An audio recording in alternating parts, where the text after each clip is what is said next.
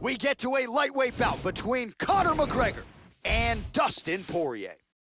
And now our tale of the tape for this lightweight fight. Both fighters 29 years of age. McGregor will have a 2-inch reach advantage. All right, we send it back. There you go, first one, you ready? Are you ready? Well, the United Kingdom boasts some of the most passionate MMA fans in the world, and they have packed the nines tonight. Good to have you with us as we get underway here at the O2 Arena in London, England. Nice. Just out of range with the straight left hand. Well, he's always working off of that jab. Nice jab there by McGregor. Well, he's connecting with his punches now. Took him a while to find the range. He has found it now. And he lands a kick to the leg now. Pretty good work on the feet tonight by McGregor. They have started this fight off with a brawl.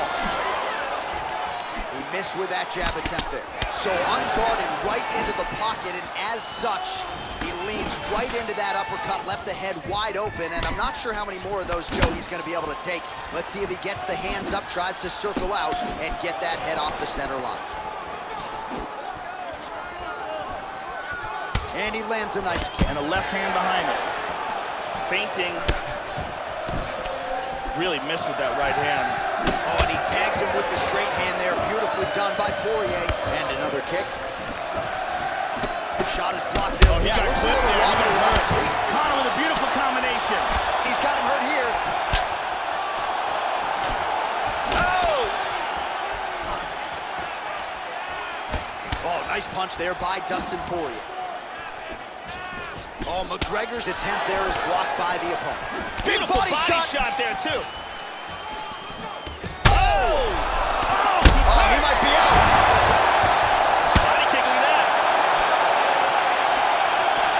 Just over 2 minutes to go in what has been a furious round one. Wow! Goes down again. He's out! He's out! Do you believe it? Huge right hand victory.